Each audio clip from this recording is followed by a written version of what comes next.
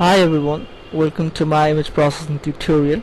Now I've been talking about the three Java files.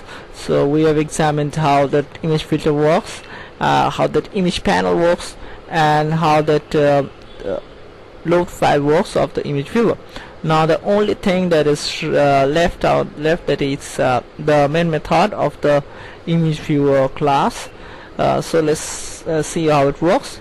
Simply it takes argument in the command line, and if no argument is passed, so it will take a default.jpg file, and if you pass one in the ARGS0, it will be stored, and we have passed that value to our constructor, so using the file name variable.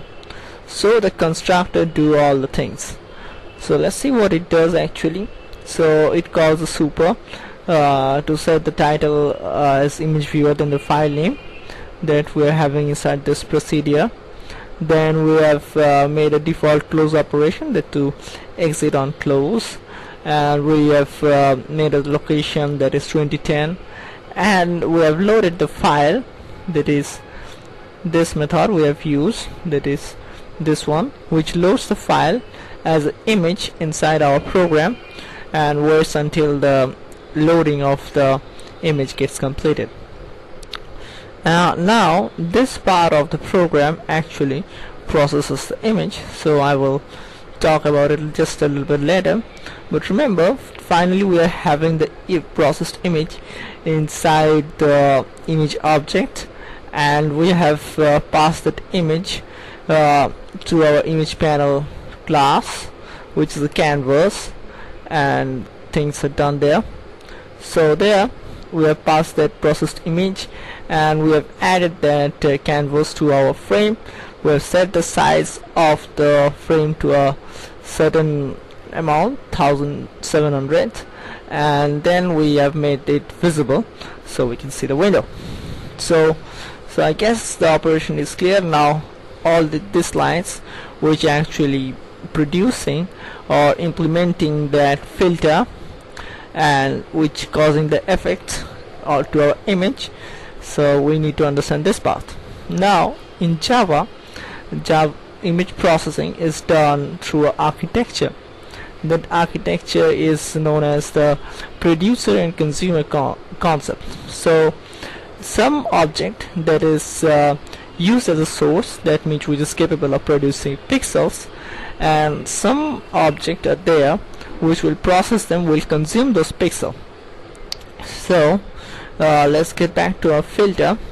Now let me tell you, this is a consumer, so it consumes pixel from a source and then produce some pixels again, which is the processed pixels we have. So we need to get the producer from image.getSource. We can get the image producer for the image object, the loaded image from the hard disk, and then we have called our, or we have instantiated our image filter object using the blur image filter class inside the filter object. Then I have used the image producer that is taking a filtered image source. Now filtered image source, what we have done, the producer and then the consumer. So from the producer to the consumer, the pixel passes and it returns the image, the produced image, as a image producer. And from there we have created the image and assigned that image reference inside the image object. So now you have an idea that how our filter works.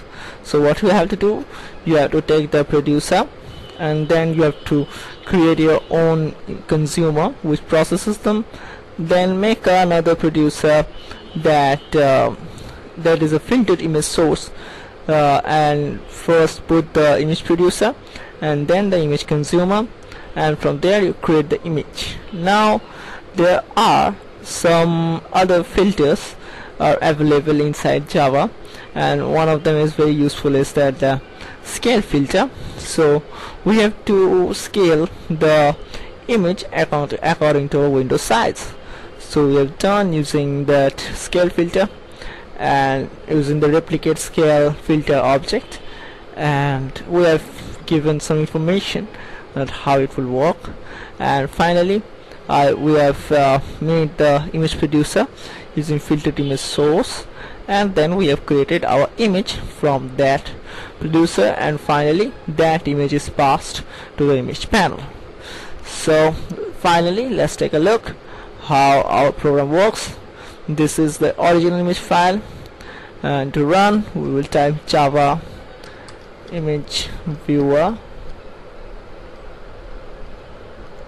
and then the file.